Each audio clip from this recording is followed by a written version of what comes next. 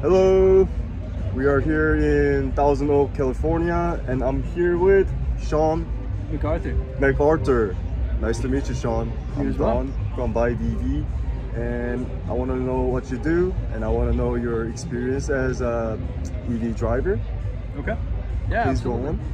Yeah. So I work for Community Environmental Council. It's a local nonprofit. We serve the Tri-County area in the Central Coast, so that's Santa Barbara, San Luis Obispo, and Ventura counties.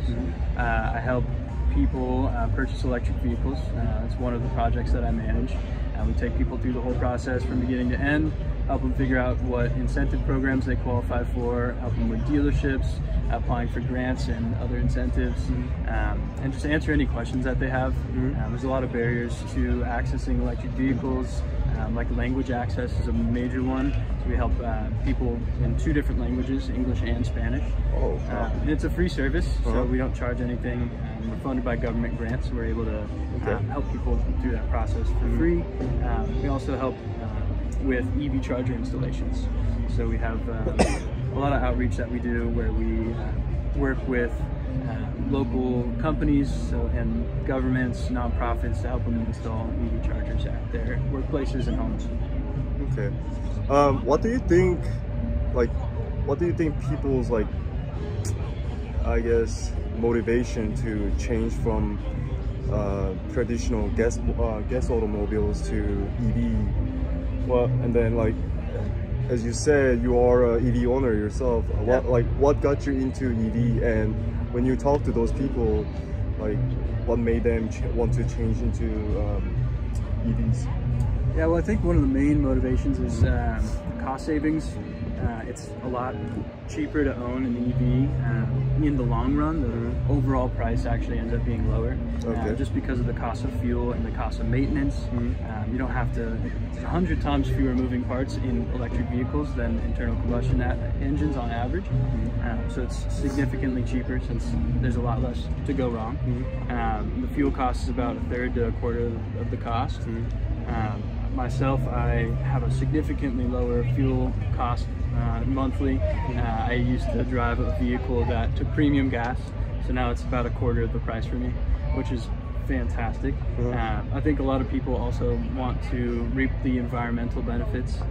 It doesn't have any direct emissions, and if you live in a city that has a high mix of renewable energy, then you're ending up driving without having any of those environmental impacts.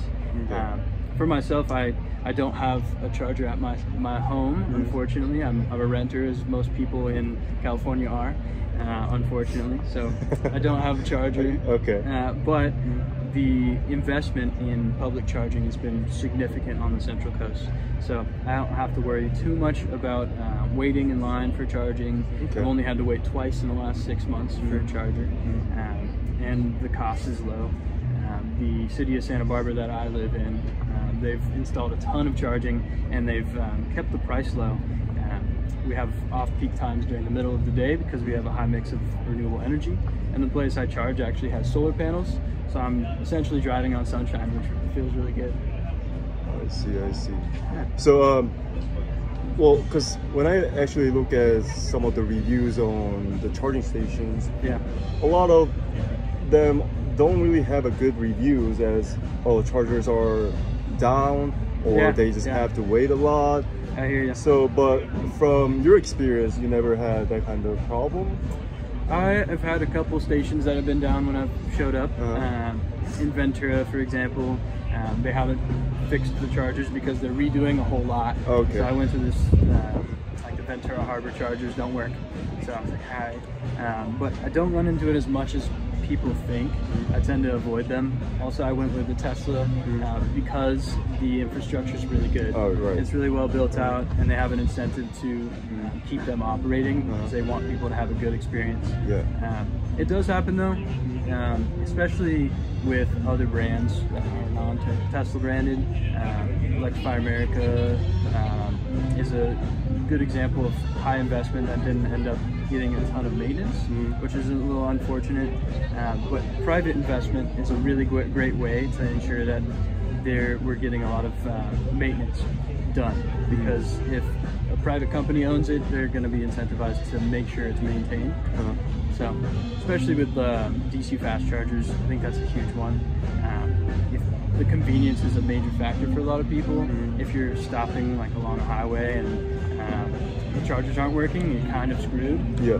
So have you actually gone on a like long road trip with your EV? I have. I drove from Santa Barbara all the way to Yosemite, which is about 500 miles.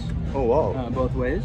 I went and picked up my grandpa in Sacramento, and then we drove over, and I had to stop to charge about 3 or 4 times the whole way, which wasn't a big deal. You don't have to charge the whole way. I just charged enough to get to the next station, and it was pretty seamless.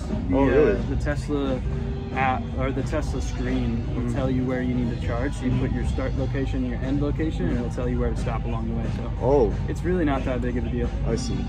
Yeah. That's because I'm actually planning on a trip to go to Florida from Dallas. Okay.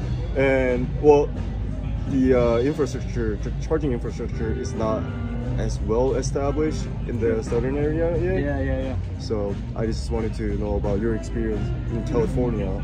It's big on EVs. So. Yeah, you can map it out too. And like I have a friend who's from Michigan, and just for fun, I put his home address, which is in Okemos, Michigan, in the middle of nowhere, and it had us stop about 15 to 20 times along the way, but there were enough chargers to get there. I don't know about the south from Texas, but you could plan it out ahead of time and see if it would be a possibility. And it really depends on the type of vehicle that you have too. So Tesla, the good thing about Tesla, which I talk about Tesla a lot because it's my experience. It's not the end all be all, but they're opening their charger network to a lot of other companies like Ford and Kia, and other brands are starting to get access, which is really great. So as a EV enthusiast, do you want to talk about some misconceptions that people have with how EVs, they can like catch on fire? Yeah, that's a big one. Okay, go ahead and talk about it. Yeah, a lot of people have that misconception because they see something on the news of like some EV on fire, and it does happen. It's any fuel source is combustible. You have to have it comes from energy, right? The electrons in there, they can catch on fire. It happens from chain reactions, whatever. It doesn't happen frequently. It's actually about 3 to 4 times less likely to happen with a electric vehicle than a internal combustion engine. So that's a funny misconception, and I think it just comes from people who don't really like EVs. They push this narrative. Oil companies, big one. They don't want EVs to gain traction. So that's one of the major ones. I think people think sometimes that they're not powerful because they don't make sound. Everybody's like, oh, it doesn't make all this like loud sound, which is funny. But they're actually significantly faster. They have way more torque. So that's a big thing. Yeah. What are some other misconceptions?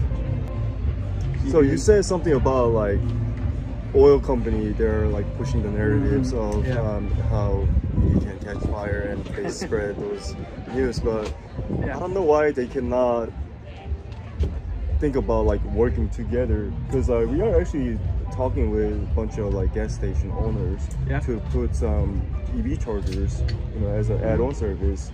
So, and then like companies like Shell, BP, they actually are looking into coming to the EV market, and they are already doing so.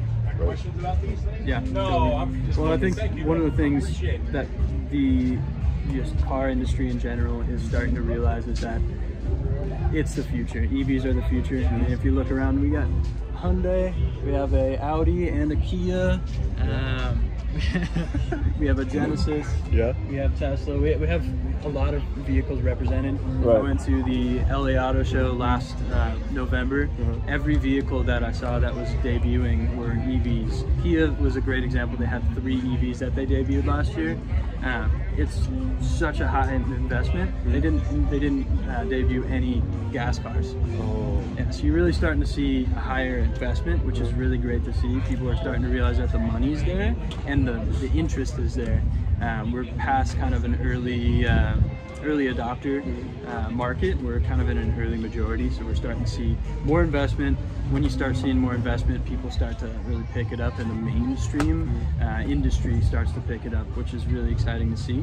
And it's great to see, you know, more of the gas stations. That's really what we need. Yeah. If we could have them on every corner, it'd be fantastic. And then you just need to have more investment in the grid, which once you get more people driving EVs, there's going to be higher demand for the charging, and the utility companies will follow suit and increase the capacity on the grid. So it kind of all is a domino effect. You start getting high investment, and then you start to get, you know, the industry to really take it on. Okay. Well, thank you for your insights in EV. Yeah, absolutely. Thank you very much, Sean. Pleasure.